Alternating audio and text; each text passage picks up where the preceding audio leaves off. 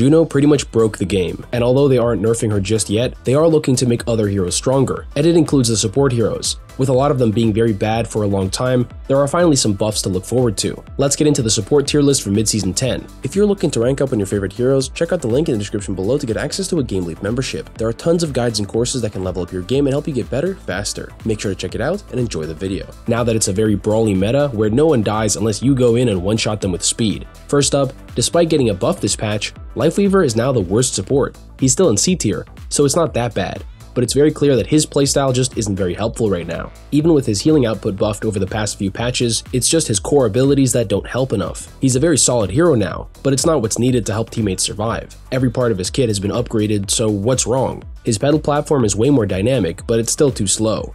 His healing output has been upgraded, but it's not enough burst. His life grip is his one saving grace though. It's very good, especially in a meta where your tank can get overwhelmed and where pushing in very far can be the only way to get a pick. Life grip is very strong, so it's definitely pulling its weight. But given that Tree of Life is a static ultimate that can be easily kited from, he's just not fast enough to keep up right now. It's true that a lot of teams in low ranks will just fight each other and throw 6 ultimates at each other, but when teams are actually using Juno's Hyper Ring, it's really easy to fall back if an ultimate is used too early, or if it's just an easy one to leave from, and Tree of Life is up there with the easiest to kite. On top of all the individual hero mobility and survivability that's in the game right now, there's nothing forcing players to stay in the fight against the ultimate.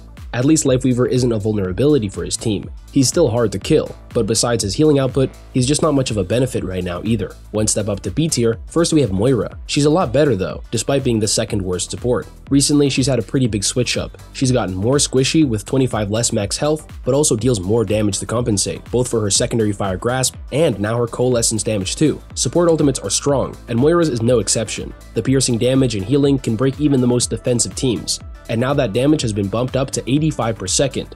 It used to be 70, so it's a decent upgrade. Overall though, the move from Moira to more squishy with more damage isn't making her much stronger. Besides being a support that's hard to kill, she's always been best at healing rush teams as they go in, providing a massive amount of heals in an area, and having the mobility to keep up the pace with them. That playstyle plays pretty much the same, except that Moira has less health. It makes a big difference because she duels so often. Although her damage is going up, she's definitely more vulnerable with less health, even if she can fight attackers off slightly faster. Next we have Zenyatta. He's got a really meaningful upgrade this patch that makes him way better despite not making him close to meta. Zen's always been a bit of a black sheep hero unless he's super strong, so now the devs are moving him closer to the glass cannon identity, and it's a good choice. Such a small damage increase from 48 to 50 means that Zen's orbs now kill much faster. A full secondary fire charged shot, a 5 orb, now one-shots 250 HP heroes if every orb hits. And with discorded headshots now buffed to exactly 125 damage, you can even 2-tap those same heroes. Zen's a way better duelist now.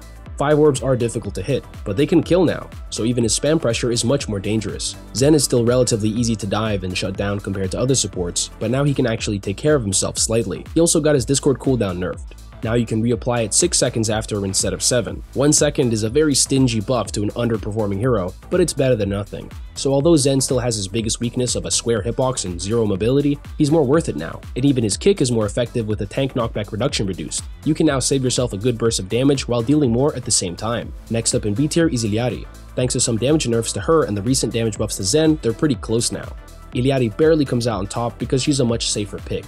She has way more healing for her team and is harder to kill. But she doesn't have as much damage pressure anymore. Even with a lot of heroes at 225 HP, the lower damage from her solar rifle makes her less impactful. And that's on top of the meta being more fast-paced, forcing her to deal more effective damage before her team gets wiped. A Juno rush team just hyper rings and goes in, while Iliari has to set up her pylon and poke enemies from an off angle to surround them and then top up her team. It's a fine playstyle between teams with no mobility, but Juno has changed that. Even Lucio is more capable of playing faster with his increased damage. At least Captive Sun is recently upgraded, but getting there is hard. You'll have to hit some clutch headshots to make her work above average, or you risk just being passive damage that can be ignored and healed up in a few seconds. And now at the top of B tier, it's Mercy. She takes the top spot mostly because her damage boost is now good enough to really amp up your team's performance. There's even a new effect that makes it much clearer when you're getting damage boosted. Compared to Iliari and Zen, who also have to focus on damage, she's not as direct. But she has easier value than Iliari and has more healing and survivability than Zen. Even her healing is really respectable now. It locks on quickly and can't be blocked by shields or matrix, so now that the heal per second is 60, it doesn't matter that it's a lower heal per second than the top supports. It's still enough to top up your team between the more important active damage boost. Now that it's 30% again, it even amplifies her ultimate a lot more. Juno's ultimate gives a 35% damage boost, and it's been very strong since she launched, so Mercy can also give her entire team a similar amount of damage increase. It means that Valkyrie isn't that bad compared to other support ultimates anymore, so at the very least she can punch up with some well-timed ultimates. Now moving up to A tier, first we have Baptiste. It's a rush meta with teams stacking and speed pushing, so Bap does have a role to play, but it really is just a bit too fast for him to be S tier. He used to be super busted, but nowadays his immortality field and regen burst won't help him survive a Juno hyper ring push easily. At least D.Va's been nerfed, who is definitely gatekeeping him the hardest, being able to chase after his exo boots easily. Outside of the top meta, he's as good as always. Sustaining the team is really easy for him. Only Juno rivals his high ammo count for both poking and healing, but as for how his abilities fit into the pace of the game, he is lagging behind a bit. That's just how good Hyper Ring is. So as long as your enemies aren't taking advantage of it, he's more than good enough. Best in A tier is Ana. She's now the best support hero that isn't at the very top of the meta. She's clearly not best for rushing in, so instead she has a great matchup into the meta by denying heals and allowing her team to win the slow game with her heal output. And of course, going first is easy as well, with either an aggressive nade or nano boost, and both have great playmaking potential. Similar to Zenyatta, she has that glass cannon vibe, with massive ranged pressure and burst and weak defenses up close. At least in Ana's case, she can play across the map no problem, and even if she does get pushed, a kamikaze anti-nade can help your team trade kills more than any other support can. Most games will be playable as Ana, but if you're looking to really abuse the best supports, we're moving on to S tier. First is Kiriko. Even when there's a dominant meta going on, Kiriko is still S tier. The cleanse doesn't have much to do since not even debuffs counter the top heroes, but it still makes her a unique counter. So she's not just a consistent all-around DPS healer, she's a great pick to deal with Ana or Queen's anti-heal effects too. And although she doesn't have regular speed utility or AoE heals, her mobility makes her strong in any composition. She can keep up with rush and off-angle with dive and spam. The cherry on top is that Kitsune Rush is still busted. With how strong it is, it might as well be worth 2 ultimates. But even if she's still so capable, she's finally become killable after all this time.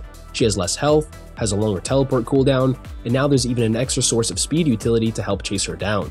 She's much easier to kill when she can't dart around as much, so keep that in mind. Next up, we have Lucio. Even with Juno in the lineup and way more popular, he's a great option to take the rush to the extreme. With a faster pace and constant pressure, Lucio's poke damage is great, and this patch made it better against tanks. He went from dealing 9 damage per bullet to armor a few patches ago to now dealing 15. Since he can constantly spam without losing any value, that damage adds up and makes Lucio more than just the rush guy, although he's still extremely good at it. Similar to Kiriko, he can do a lot in all types of comps. It can be hard to adapt, but switching between spamming out enemies constantly, helping a teammate on the flank, or speeding the front line forwards or backwards is a good place to start. Everyone benefits from enabling, and Lucio can get around fast. Second best in S tier is still Brig. She slots right into the new meta that's so hard to break. Nobody dies with how strong frontline tanks like Orisa and Ramattra are, which makes it super easy for Brig to play safely and heal everyone all the time. Armor may not be as busted anymore, but it's still the second best it's ever been. So 50 armor behind a shield isn't much easier to deal with. Rally is also coming in clutch for actually killing anything ever. With both teams just pocketing the tanks, the stun to make an opening is really easy to take advantage of, and on the other side, very hard to avoid. If you're still struggling with Brig, you might have to focus on a slower playstyle. There are a lot of opportunities to push forward and play with your tank for even more pressure, but if your team isn't experienced enough, it'll backfire as much as it would carry in a higher lobby. But even if you don't play aggressively, her healing output is still amazing, both her packs and her Inspire. And to finish off the tier list with the obvious top hero, it's still Juno. She's had a great start and the devs aren't in a rush to nerf her. Even with 25 less health, she's almost never in danger. Actively focusing her is hard. She can play from safe ranges and then quickly dart in for a torpedo volley without risking her life, and all while sustaining her team, setting them up with speed, and building her busted ultimate. The range of her healing is really making up for how squishy she is, since she can both play safely and heal as well as top up teammates on all parts of the map. Her ranged healing is almost as good as Ana's while having more mobility to position with. It just goes to show how good speed is.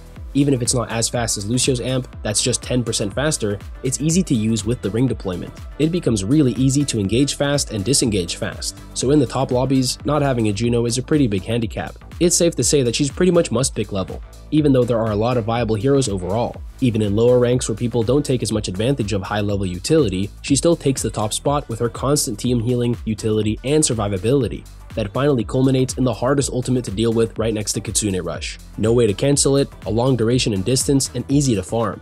She definitely has gone too far, so a few nerfs in any part of her kit will let other heroes breathe some more. And that's it for the support tier list for mid-season 12. Thanks for watching, and I'll see you guys next time.